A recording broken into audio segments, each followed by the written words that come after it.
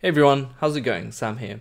In this video, I want to show you how I achieved this grainy looking gradient effect on my website. And as an added bonus, we're going to add another gradient that follows your cursor around on the website, which makes it a bit more interactive, a bit more fun. So yeah, let's go check that out. So to start off, we need to go to the Grainy gradient playground. The link will be in the description. And this will help us set up the SVG needed to achieve this effect. So the first step is to sort of define how much grain you want, what you want it to look like. So you define stuff like its frequency and its octaves. So yeah, something like that's pretty good. Maybe not as big. And as you can see, you can sort of play around and get a feel for it. I'll leave that up to you. Next up is the gradient. So for this to work, you need to add a second color. And let's go with a nice purple. So you'd add it and nothing's happening. That's because you need to lower the alpha a bit. And as you can see, 100%, it's completely pink. And you can't really see much grain. If you lower the alpha, you can start seeing grain. So I'm going to leave it at something like that, and then adjust the angle. Something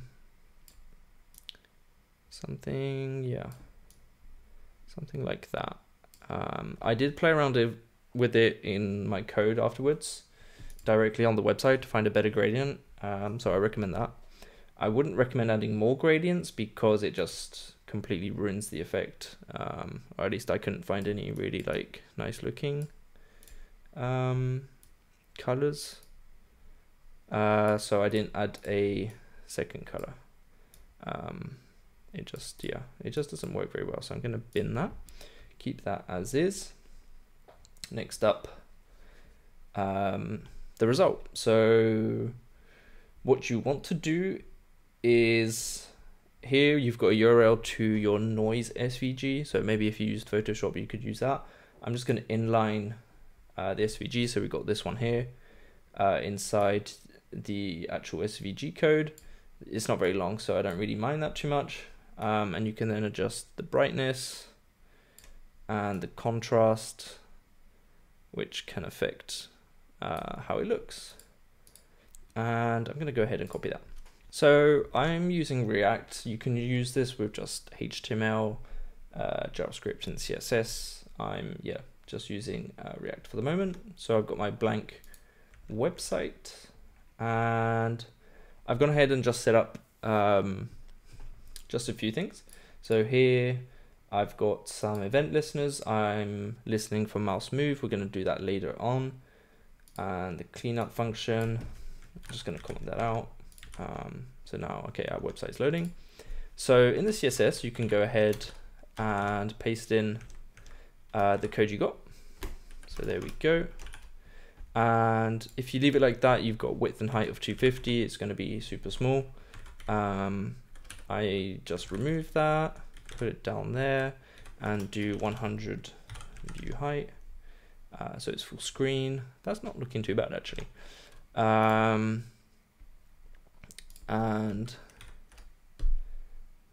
rather than having this, even though it's working pretty well, I think you can do 2 bottom right. Yeah, so I just prefer using that. So there you go. If you're happy with that, just leave it as is. Don't worry. Yeah, so next up is the gradient following our cursor. So to achieve that, I'm going to add a radial gradient. And I believe it's just 2 colors. It's just a white color for the first one, and I think I did 0.5. And then it's just 0, 0, 0, and 0.5. Okay, and we need a apostrophe. Okay, so you can sort of see it there.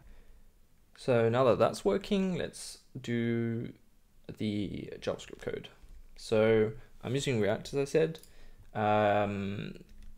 If you're using just vanilla JavaScript, just ignore this use effect and ignore the cleanup. Just add an event listener for the mouse move to your like move gradient function, and it will work the same way. So const move gradient,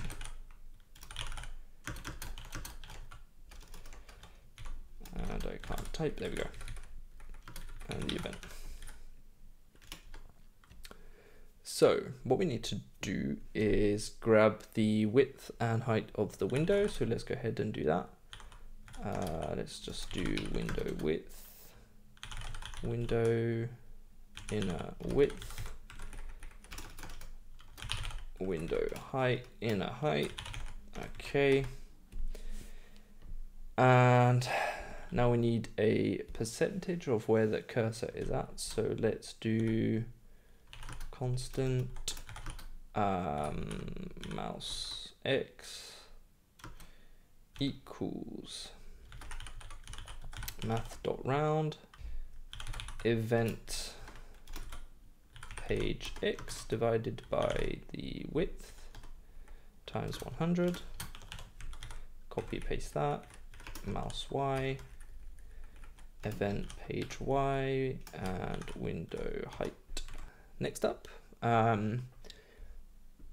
I put a reference on this div, so the one that contains like the gradient, all the gradient classes. So I'm going to do if appref current style and set property. And so here we're actually going to set this value onto the div and then grab it in the CSS.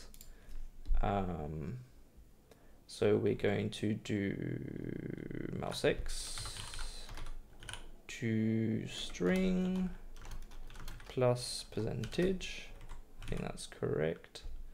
Oh no, we need the variable name dash dash. Let's call it mouse dash x, I guess. That should be okay. Do the same for the y. Mouse y. Okay, no errors. Page is still loading.